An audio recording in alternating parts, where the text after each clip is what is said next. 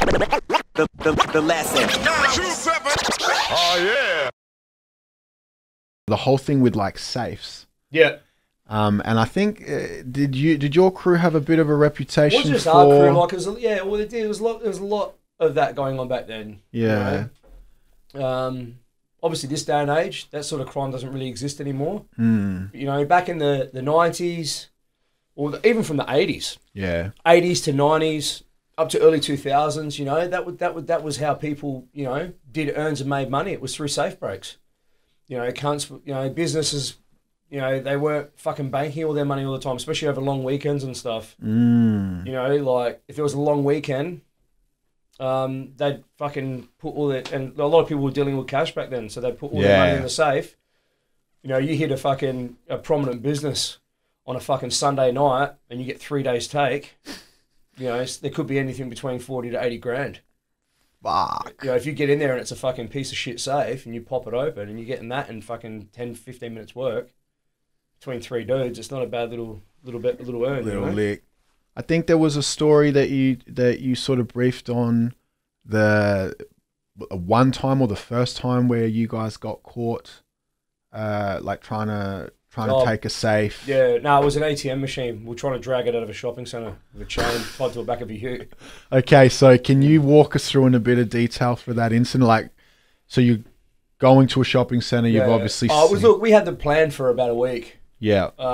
It was all planned out, and so you're going for an ATM. Yeah, inside a shopping centre. Okay, and then so how did we hit? Look, put it this way: we hit on a Friday night, which is not probably a good night to work because obviously patrols are boosted on a Friday night. Yeah, and there's a lot more going on around the place. But obviously, ATM machines, they work opposite to a safe because like a business will make money over a long weekend and put their money in, and you get it at the end of a weekend, you're getting their weekend's take. Yeah. Whereas an ATM machine, they'll fill it up on a Friday. Yeah. So people can pull money out of it over the weekend. Yeah, I gotcha. So you got to hit that shit on a fucking Friday night or a Thursday night. Okay. So then you get the full, all the cookies. Mm-hmm. But it was all planned out and, down to a T.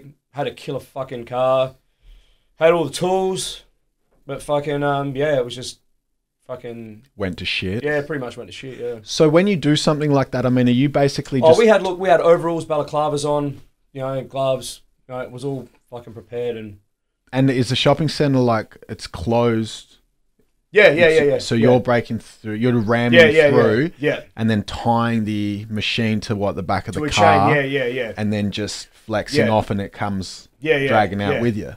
That was the plan, but it didn't go down to that plan. So if that's not what happened, what actually did happen? What happened is that fucking the ute didn't end up fucking fitting all the way into where the ATM was, so we got stuck halfway. Oh, yeah. Okay, so then you never actually got to pull even the ATM out of the ground? No. We rammed it. Yeah, and you got stuck in the ram. We got stuck in the ram. So we smashed it. Yeah. It was fucking open. Oh. Like the safe inside the ATM wasn't open, but all the machine and mechanics around it were fucking busted. So, but then because you were stuck, you didn't even bother to tie it up? Oh, the wheels are spinning. Nah. And then fucking we started arguing and fucking... Now, did you get back in the car and boost off, or did you run? No, we left the car. You left the car there? Yeah, we left the car, yeah. Okay, so then once... we had another car. So you have left that car and then jumped in the another other car. Yeah. Now you've jumped into that other car and you're obviously fleeing the scene. Yeah. What's happened from that point? I was fucking filthy. Yeah. And I got angry. I was angry as fuck. And I knew about another job. So I thought, fuck this. All the coppers are going to be coming to this job. So I'll go and hit one on the other side of town. I know. Okay. It's a pretty hectic way of thinking. But I was pissed I didn't get the earn. I was fucking filthy. Well, it's the 90s, man. Because it was a Friday night. Fucking... Usually we'd never work on a Friday night. Ever. But you needed to for that particular job. For that we did. And then I went to try and hit a fucking another job on a Friday night when I don't usually work on a Friday night. There was cops everywhere. Obviously something's already happened and fucking I got caught in the process of doing the other job. So okay, so you guys have gone back into the other car. Yep. You've said fuck it, let's go to this other job. Yep. Other side of town. So you've driven to the other side of town.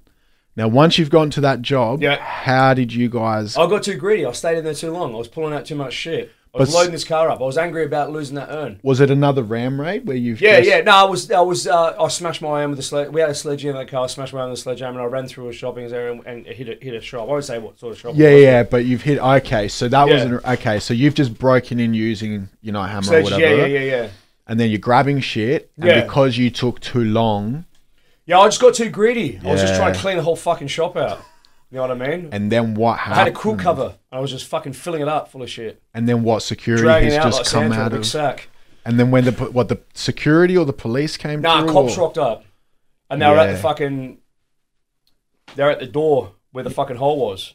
Yeah, wow. Was it a guns drawn situation type thing? Or was it... Oh, fuck, I can't really remember. Can't really fucking remember. I just fucking remember running past them, running through the hole and running past them and jumping into the car.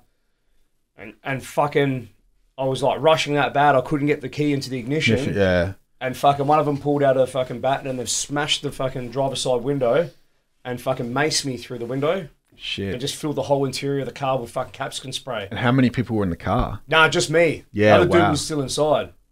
Oh, shit. He's seen what was going on. He's fucking legged it to the other side of the shopping centre and he's hip and shouldered his way through a glass door on the other side of the shopping centre. Fucking hell. And he's ran across the fucking main road and he's had a whole heap of other coppers chasing him. And so you obviously got pinched. Yeah, he got pinched as well. He got pinched as well. Yeah. And then off the back of that, did you end up going back inside because of that? Oh, fucking oath I did, yeah. Yeah. And then do you remember... Well, put it this way, they didn't give me bail. Yeah. I was on remand for about 8 months. And obviously because it was major indictable offences, I had to face a district court. But I hadn't been sentenced by the district court before, and obviously, you know, it's a district court, they hand out hefty sentences. And yeah, I was on remand for 8 months. And now, do you recall how old you were when you got I think pinched? I was 23 years old. So it would have been, 2003, maybe? 2002? Yeah.